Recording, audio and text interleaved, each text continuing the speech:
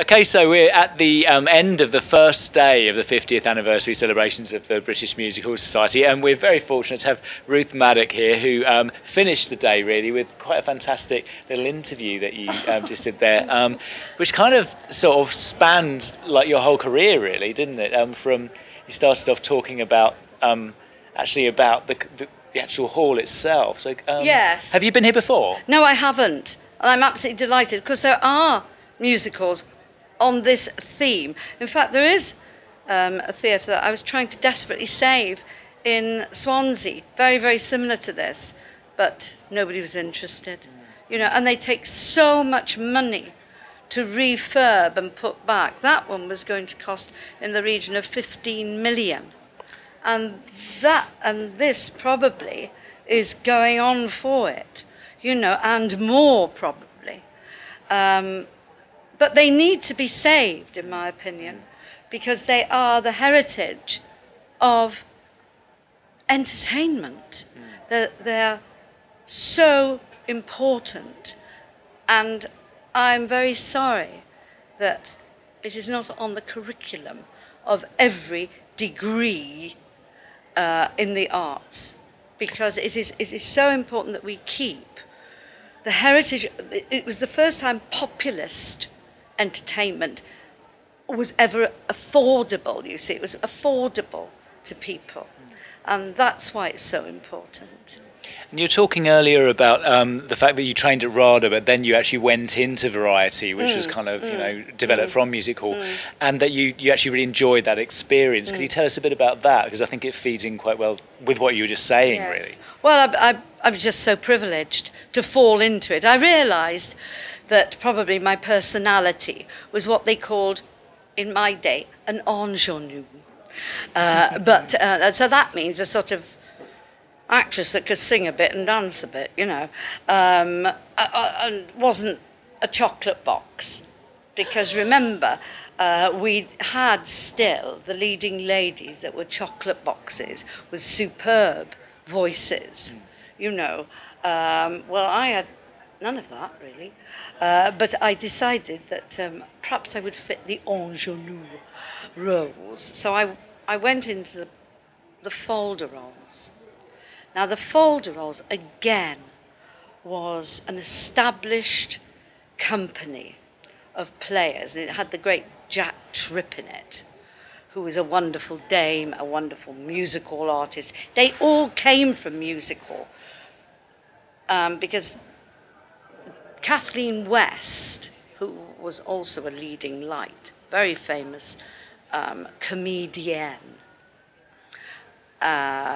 but also could do pathos. You see, that comes from the background of music hall.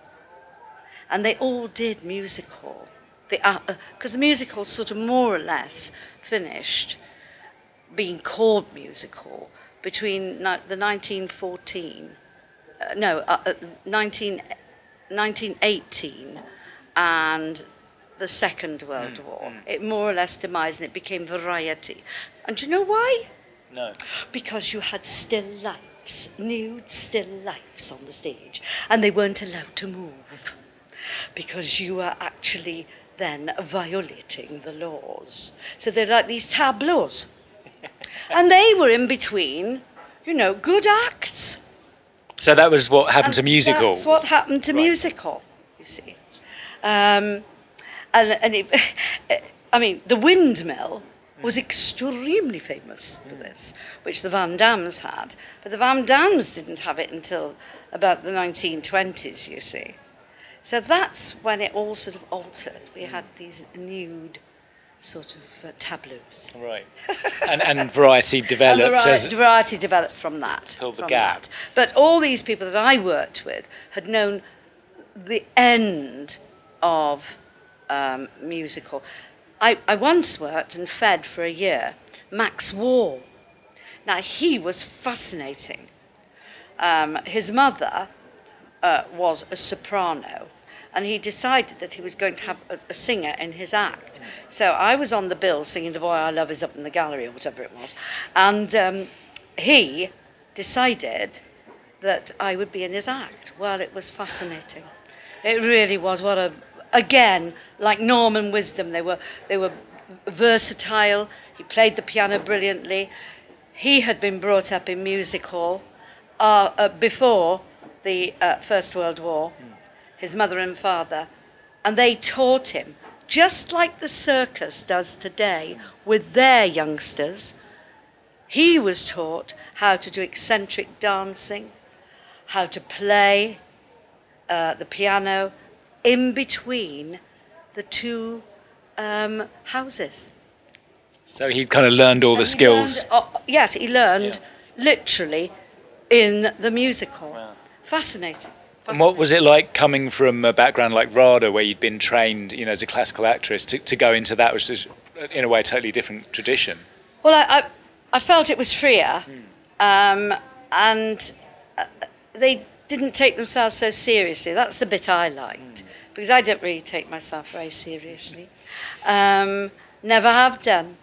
I like a bit of respect, but that's about all, really, you know. And I sometimes don't get that from my 5 grandchildren, you know, let alone my own children, who tend to pat me on the head. But I think that, for me, I think I took the right road. I took the right path, because I've enjoyed it. I can't say I haven't, because I just feel so privileged that I've had such a wonderful time for 50 odd years now. Wow, fantastic. And I believe you're off to Wales tonight, is that right? Yes, we've got to go back down to it. It took us about 2.5 hours to find this place, I do have to say, but I won't forget it. Wow. And you will see me again down here, because I won't forget it now, and I'm thrilled to bits that we actually found it. I really am. So we. Ruth Madoc, thanks very much. Pleasure. Thank you. Pleasure.